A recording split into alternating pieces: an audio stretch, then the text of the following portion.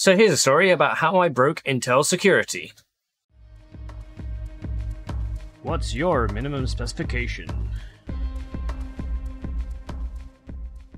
Now, if you're wondering what these things are, this is because it's Hot Chips. This isn't a video sponsored by any of these brands, but Hot Chips is an annual conference where we talk about the latest in processor design. Now, as part of Hot Chips, Intel is the Rhodium sponsor. This is a stage above Platinum.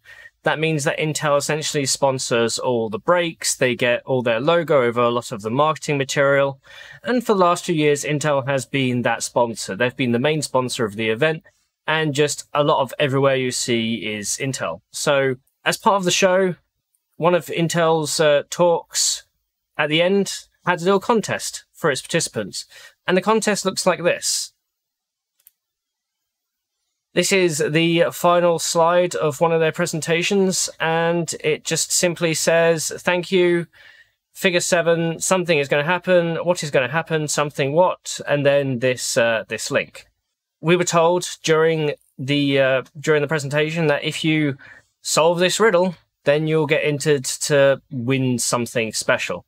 Now, if you take this code and you just assume that it's binary, convert this into numbers. So we have 1, 2, 4, no 8, but 16, and then do it all the way down. You get the word wonderful, something wonderful.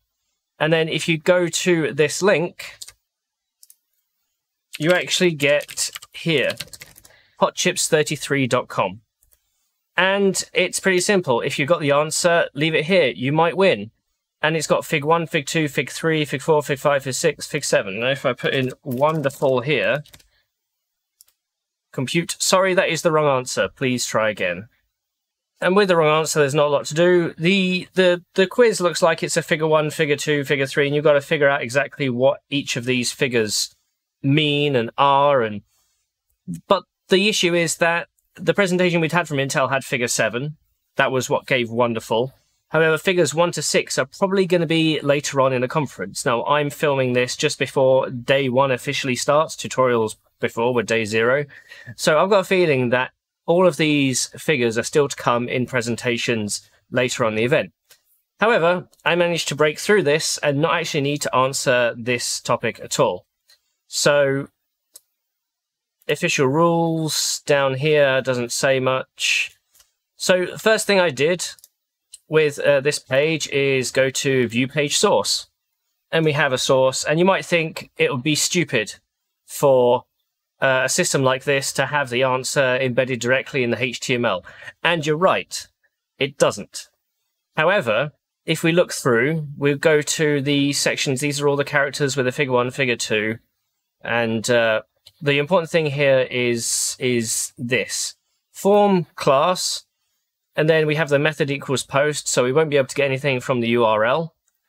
However, what you will notice is WP-content, a few things that say WP, which stands for WordPress. Now, I was wondering, is the end page, is it actually a physical page, or is it a randomly generated page under some PHP? Now, WordPress has this wonderful thing to do that you can actually find out the sitemap. And in order to find that, you go to robots.txt, and then we have this page here that shows you, you can't enter the admin. And even if we went to the allow section, yeah, it doesn't give anything. But it does give a sitemap. And that's what we're going to use to find out what we've got here. So this is a sitemap for the website that Intel set up, hotchips33.com. And we have a number of pages. So let's go to users, and then we have author, W West admin. So I know some Robert West, I guess. And then you have form confirmation, home, official rules, sign up. Form confirmation. Thank you for your entry. We have successfully cracked the code. Congratulations, Intel. Now, if you win this, if you crack the code, you get entered into an Intel Evo laptop drawer. And actually, this is the old page. We need to go back a bit. So we went through the author, uncategorized. We come back to this page.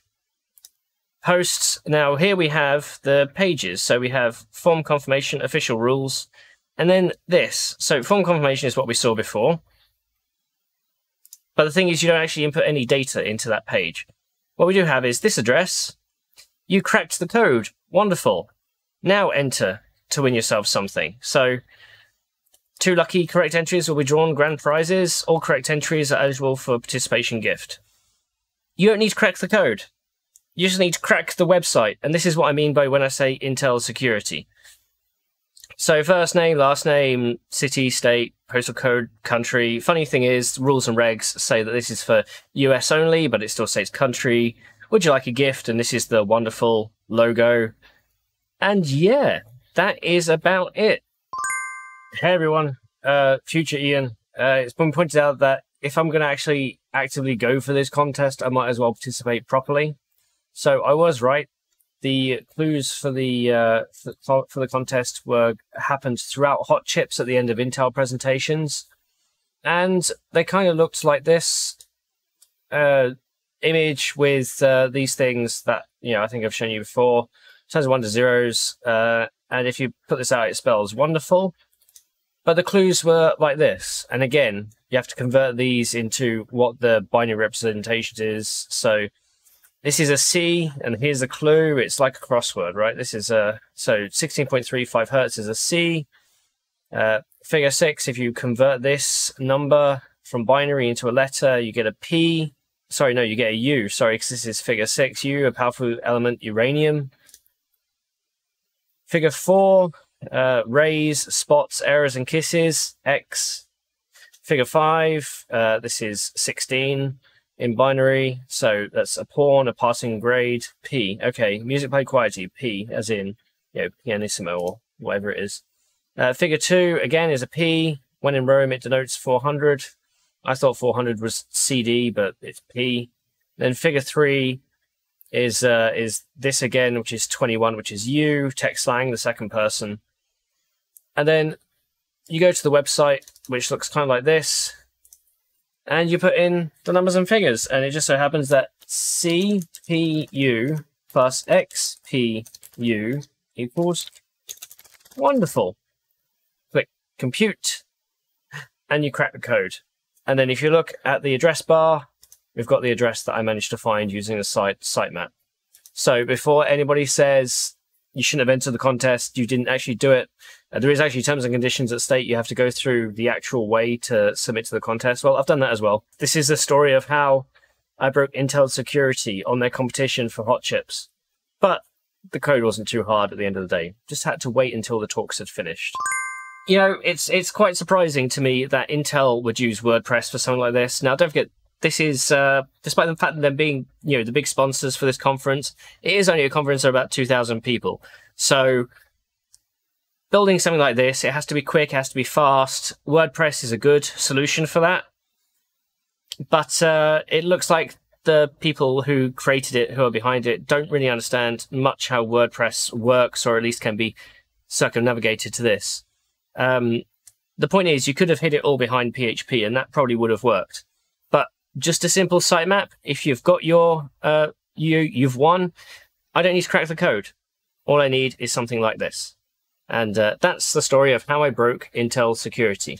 I'm actually going to wait until the contest is over before I post this video. Big thanks to all of you who stay along for my Hot Chips watch streams that went on during the Monday and Tuesday. Hopefully those went on for a good 10 hours plus. That's the goal there. And yeah, all the Hot Chips. What's my minimum specification here? Well, if I get the laptop, let's see. Let's review it.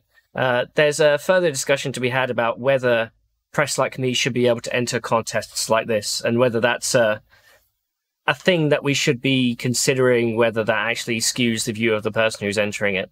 I know Steve from Gamers Nexus has a very different viewpoint on this. It'd be great to have him and perhaps a few others chime in on the subject as well. If you like this content, please don't forget to like and subscribe. We also have now a private Discord server, and if you want access to that, become a Patreon member and it'll instantly add you as long as your emails are linked. You can join the Patreon for as little as $1.50 a month, and it all goes back into helping the channel. Thank you for your support.